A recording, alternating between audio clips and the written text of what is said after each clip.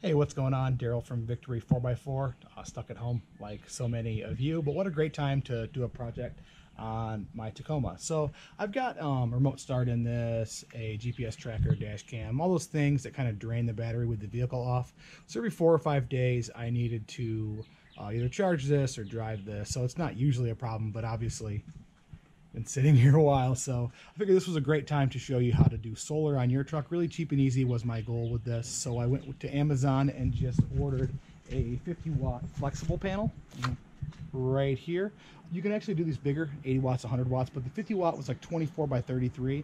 So I think it's a really great size to kind of not take up so much of your roof rack. Now, if you want solar for running refrigerators and your stuff off-road, maybe go with a bigger panel, but I'm just looking to keep my batteries topped off. So even though I have a fridge in this truck, I do have dual battery, so I have tons of capacity, but I think the solar is just gonna add top off, like I said, for when the truck sits, and also in an emergency, if I had to charge the batteries, I could turn everything off, and if it was my only way, I could just wait for the sun to trickle charge those batteries and be good to go. So those are my two thoughts. I'm gonna show you how I'm going to install this.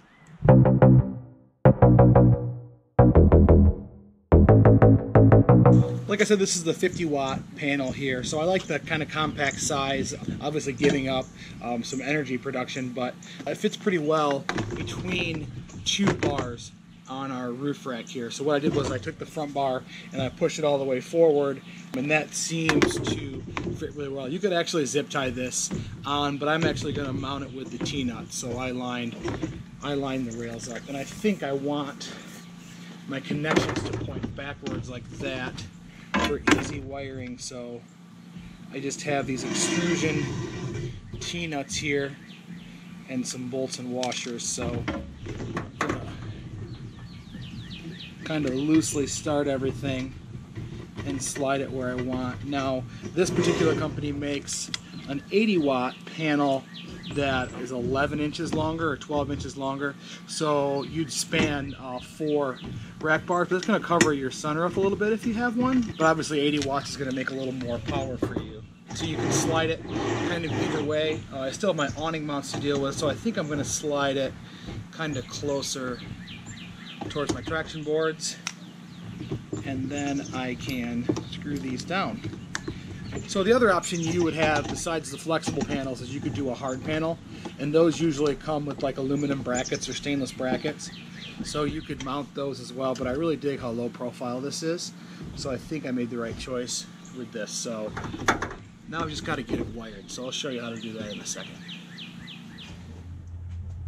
So the second part of this whole setup is going to be this solar charge controller here. Now, I'll put a link in the description to what I used.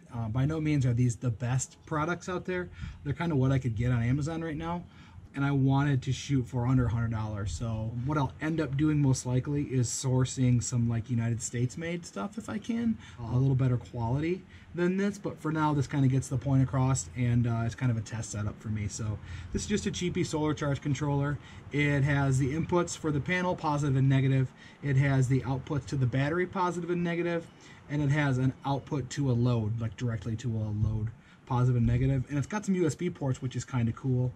But putting this under the hood, I think I'll probably have to tape off these USB ports with some tape, just so, I don't know if this is waterproof so much, but we're gonna put it under here anyways.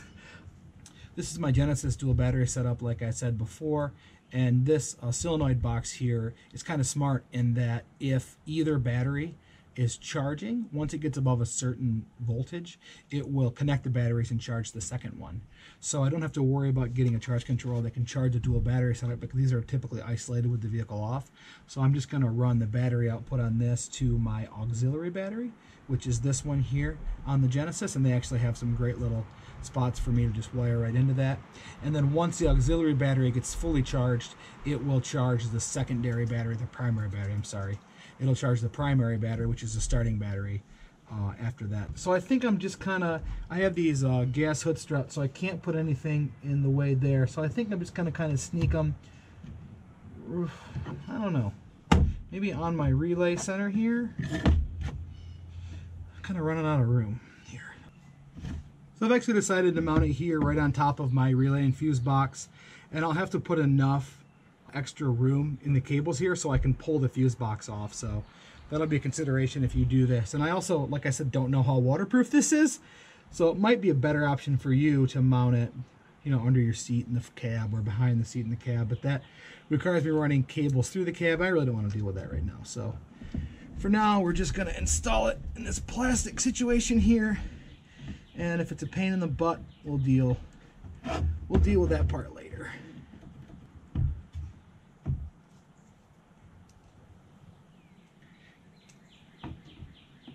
I also need some sheet metal screws, which I currently don't have, so we're going to temporarily use these coarse thread screws, kind of construction screws, which I would never do usually, but you know, times of crisis.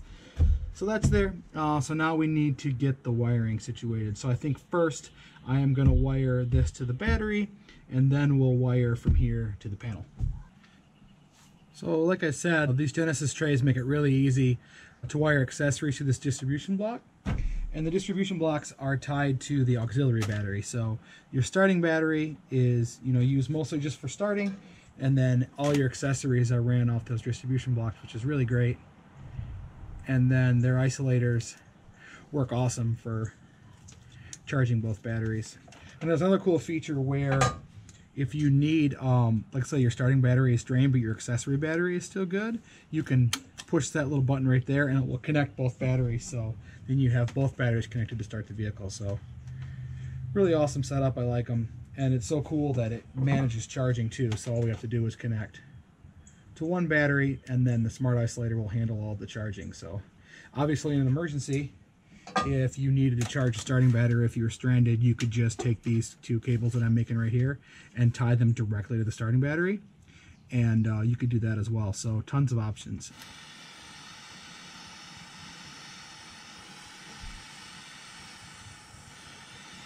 These heat seal connectors work awesome.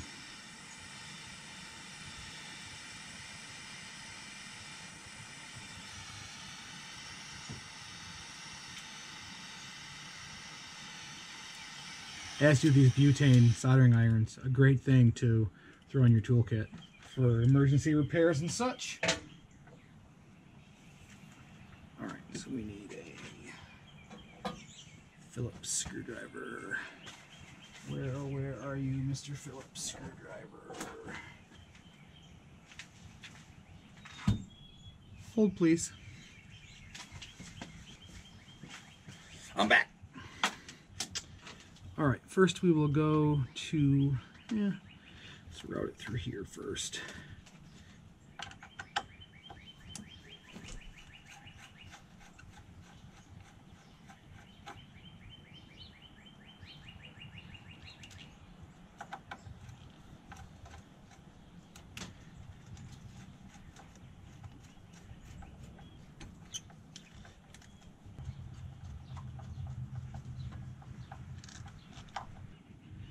I think I'm going to throw some loom on these. I'm going to find some loom real quick.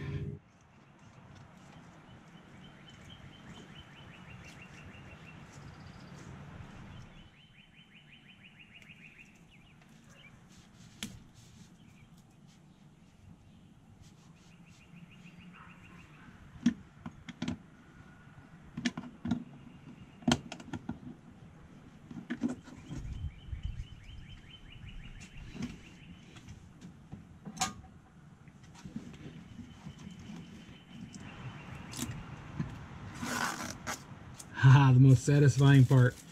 So it looks like the batteries here have hooked up the charge controller right there. So it's showing me I've got 12 volts on my auxiliary battery, and then it's showing me that it is currently powering this load port right here. So we can plug whatever into that, but we're not going to use that section. So now what I have to do is I have to run the wires from the solar panel to the charge controller. Sorry for the wind noise. It's getting windier and I think it's going to rain here pretty soon. So, but I do want to show you how to do these connectors. So these are what are called, I believe, Mc4 connectors. I'm not 100% sure on that, but they're what's on most solar panels. So I bought like a 10-pack of these on Amazon, and I'll put the link down below like I said before. If I screw some up, I'll be okay. And also I wanted to make an extension cable. So if I made an extension harness, it just plugged into this, then plugged into the wiring on the rack. I could run this panel on the bed rack or whatever. And then also if I tied 2 panels together, so as cheap as these are, it just makes sense to get a few of them. So here is the positive side on the solar panel. So it looks like a female connector. So I'll grab one of these male MC4s, which looks like that. Yep. I'll get one with an end on it so I can show you. So there's this end that screws off. Then there's a weather tight connector there. So we're going to take our power cable, put the screw cap on, put the weather tight portion on like that. We're going to grab our crimpers. We're going to strip the wire. Now this wire gauge, this is going to be a calculation you're going to have to do for how big your panel is and how long your run is.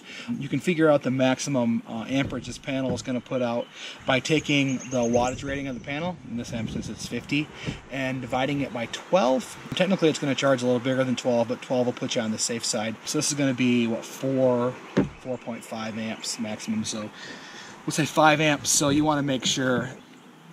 Speaking of that, I should have put a fuse on that connector to the battery. I'll actually have to redo that and put a fuse on there. I totally forgot about that. That was dumb of me. Anyways, we'll take a male connector here and we will just put it just like that. So the wire is in there, and then we will crimp over.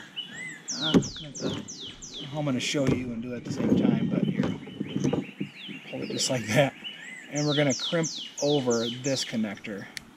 A good pair of crimps would be great here. Oh, you know what? I've got a better crimp on my Leatherman. Leatherman to the rescue.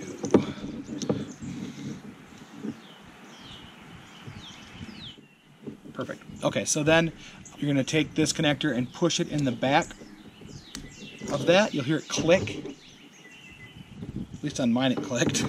Push your silicone grommet in there. This also holds the sheathing so that the sheathing doesn't pull out of the connector. And then put your back cap on and tighten this all up.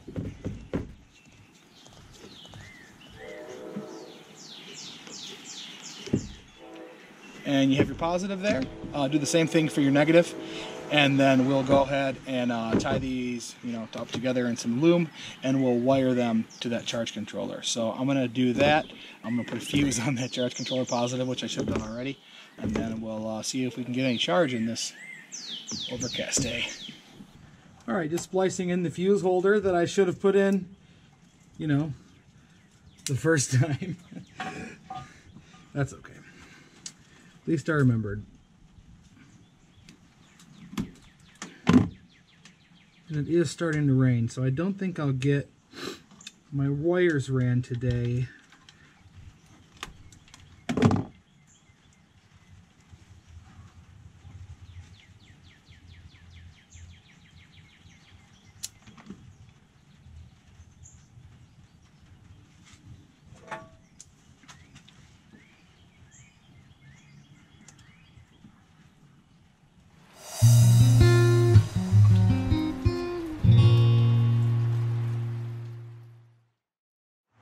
All right, new day, new shirt, a little drier today. The sun's out, overcast-ish, but better than yesterday. So I got the wires ran. I can show you how I did that. So ran the wires down the rack here with zip ties.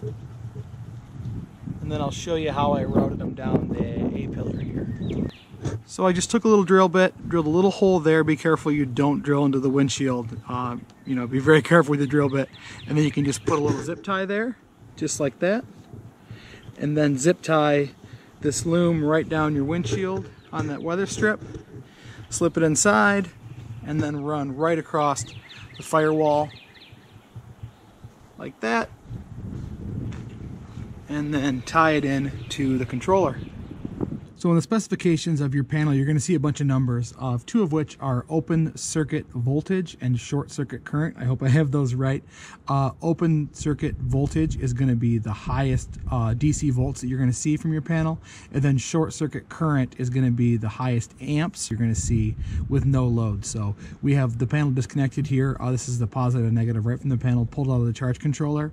We have our multimeter set on amps. right now, so we're going to see in this kind of overcast day with the sun peeking out from the clouds a little bit what our amperage is. So awesome. 1.5 in indirect sunlight, which is pretty cool, kind of an overcast day. So that's plenty to trickle charge the battery like we hoped for. And then on a bright day, I expect we'll see maybe 3 amps or so total. So working great. So awesome, that's it. A really easy, super cheap solar panel install, less than $100. I kind of wanted to show you how easy it was to mount on our rack. This is in no way like a comprehensive installation about solar. There's lots of great stuff on Google about that. But if you have any questions about what I did here, you know, shoot them in the comments below, and we'll talk to you soon.